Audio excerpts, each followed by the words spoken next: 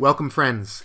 If you are viewing this video, you are probably stuck on an accounting topic, accruals and prepayments. Well, my name is Steve Willis. In this 15-minute video, I will set you straight on these concepts. I'll show you a very helpful exam template, and we will do a question from the ACCA Financial Accounting Specimen exam.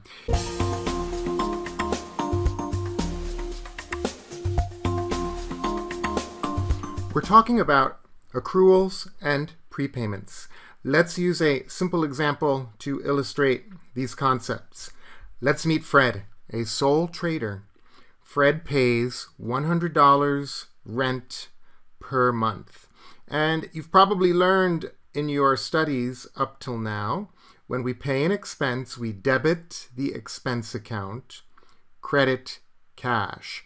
So every month we are debiting rent, 100, crediting cash. So at the end of the year, we have debited the expense account $1,200, and then we close out that expense account with a debit to the P&L and a credit to that expense account, closing it out, ready for the next accounting period.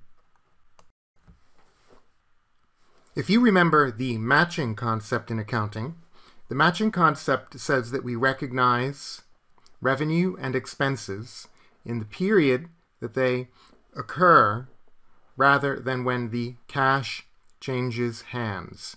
And this is the principle behind accruals and prepayments. Let's now modify our simple example. We've got a year end of the 31st of December. Fred's rental contract states that he pays 3 months in advance, and he moved into his office on the 1st of June. Let's get started solving this with a handy tool, a timeline. I simply draw a horizontal line, I cut it in half, then I cut it into quarters, and then each quarter I cut into 3 pieces representing months. I start at the end, a D for December, and then I fill in from the beginning with the remaining months. This is a very handy tool if your puzzle has a year end that's different from the calendar year end.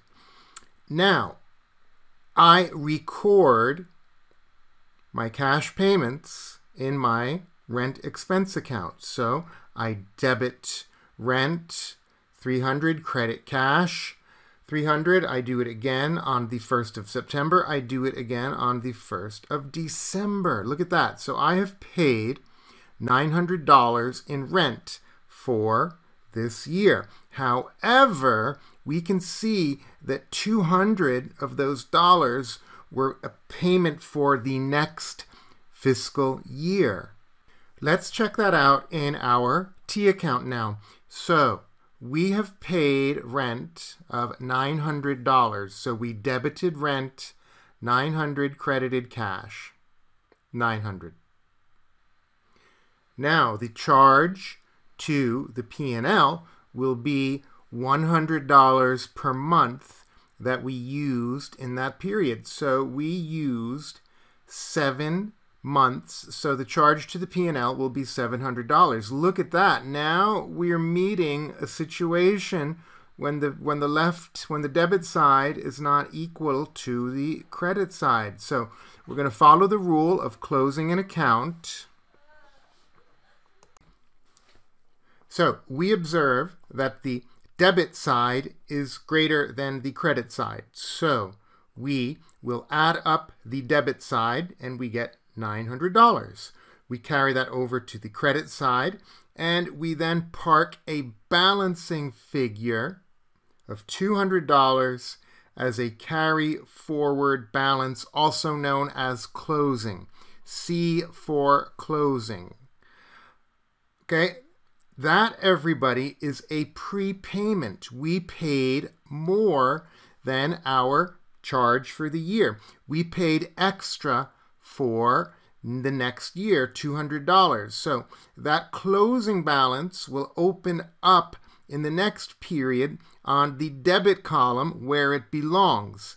And that is a closing debit balance that becomes the opening debit balance on our expense T account.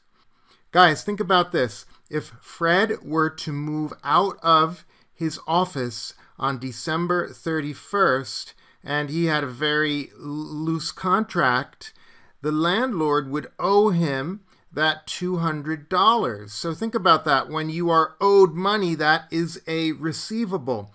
So a prepayment is similar to a receivable, and it is an asset. It is a current asset.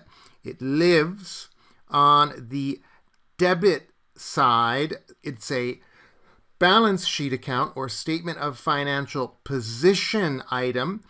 So assets are debits, and all of that sanity checks with the concepts of accounting that you have learned thus far.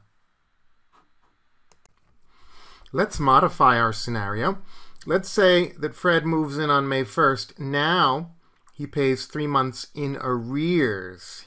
He pays after 3 months, not before. So we can build up our timeline once again in the same manner, splitting our horizontal line in half in quarters, then into months. We add December at the end, and then we load in the months from the beginning, January, February, etc. Let's use the same approach we used before. On the timeline, we can record where the cash was paid. We moved in on May 1st, so we pay at August 1st, $300. Then we pay on November 1st, $300. And we won't pay again until February 1st in the next year. So look at that. At the end of the year, we've only paid $600. Okay, but we've used 8 months worth of rental expense. So let's make a T account to see how this will work. So same approach. We debit our expense account, $600, and the P&L will now get 8 months multiplied by $100. So the P&L will be debited $800, credit expense account $800. Look at that, team. Once again, the debit and the credit sides do not balance. I will use the same approach I used before.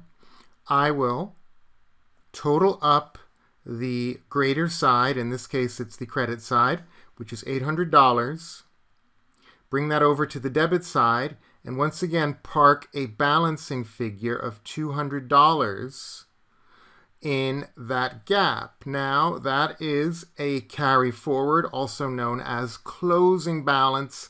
I want to reiterate that is a closing credit balance. That's one of the strange things about this traditional approach to bookkeeping, is that the closing balances get parked in the opposite side. Let us think about that now. When we reopen our rent expense, that $200 will show up on the right side, the credit side. And look at that, we owe $200. We used 2 months of rent we didn't pay for. That is just like a payable. Payables are liabilities. Liabilities are credits. So again, this whole system completely dovetails with all the accounting principles we've learned so far. Now that you understand the concepts, let me share with you a really helpful template for your accountancy exam. Guys, very important. By the way, if you've watched it this far and you're finding this video helpful, don't be shy to throw down a like and subscribe to the channel if you'd like more videos like this. Now, about these templates. Guys, what I recommend you do is you write a T account.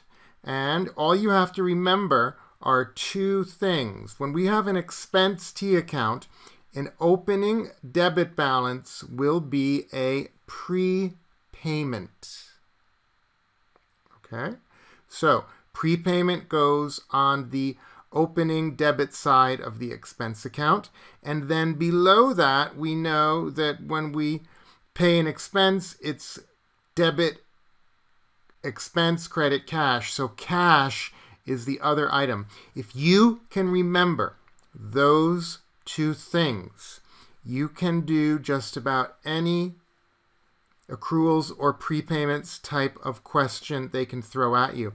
And this is really cool because the rest of the T accounts work as mirror images. On the other side of a prepayment is an accrual.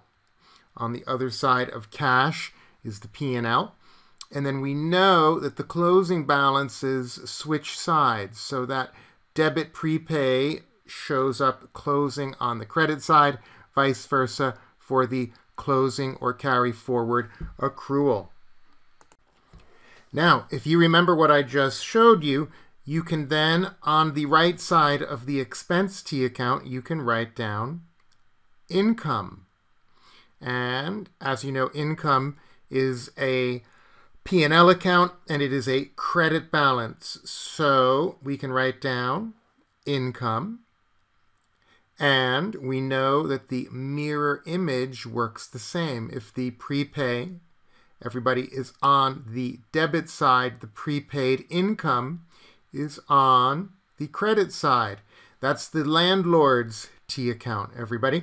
If you pay the landlord in advance and you move out, the landlord potentially owes you that money. So prepaid revenue is a liability. Current liability. Cash is on the credit side, and then once again it is a mirroring activity.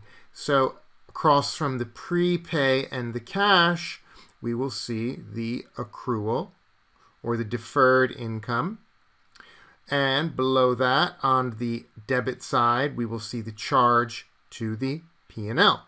And as you know, the carry forwards then flip over to the other side of the T account, that annoying, quite hard to grasp when you first learn about it thing of those closing balances, plugging that gap as a balancing figure. There we have it, team. Know that template, and you can just build it up knowing expense has two things on the debit side at the top, the prepay and the cash. The rest of it is mirroring.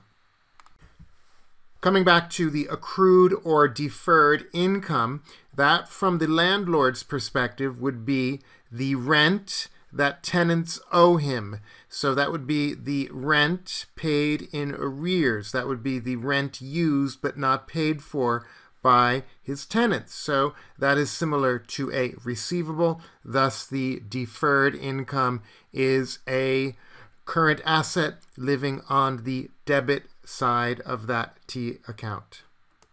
Now that you understand those principles and that cool template, let us try question 16 from the ACCA Financial Accounting Specimen exam. I have it here on the screen. Why don't you pause the video at this point, try that question on your own, and then come back here and we will solve it together. You can check your work against mine. Let's start at the bottom. What are they asking from us? They're asking us for the amount charged to the P&L for the year ended 30 June. Always important to flag the dates. That's quite important when we are doing financial accounting.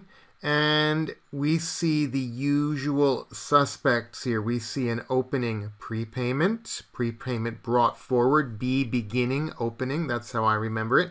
We see the cash paid, $5,400, and then we see a carry forward accrual, C closing balance. So this is testing your knowledge of accruals and prepayments. So what I do now is I recall that template. And the template, as I mentioned, you just have to remember two things about it. An expense account has an opening prepay on the debit side, and then the cash paid is right below that. If I can remember those two things, I can then fill out the rest of my template using mirroring. Across from the prepay is the accrual, across from cash is the P&L, and then flipping on the bottom is the accrual on the debit side and the prepay on the credit side. Now, in the question, we see three items. We see the prepay, the cash, and the accrual. And we don't need an opening accrual or a closing prepay. So we're only looking for the P&L there. So that would be the balancing figure we are hunting for. Let's now use that in the question itself. We can go back upstairs and we can sketch out a little template or pro forma on scrap paper, or you can use a scratch pad. And we know that the expense account, we have the prepay in the upper debit side, so that's the prepay, and we know below that is cash. Below that is a closing accrual. Across from cash is the P&L. Now we just plug in the figures, the 550, 5,400, and the 650. And we total the bigger side, the debit side, and that comes to $6,600. And as there is nothing else on the credit side, we know that the charge to the P&L will be that $6,600. Look at that. We found the right answer using a template and the knowledge we just learned. Ladies and gents, I hope that this topic is making a bit more sense now that you've spent 15 minutes on the video. I want to close out looking at this template again. Please make sure you know this for your accountancy exam. Guys, this is Steve signing out. Good luck on your upcoming exam. Bye for now.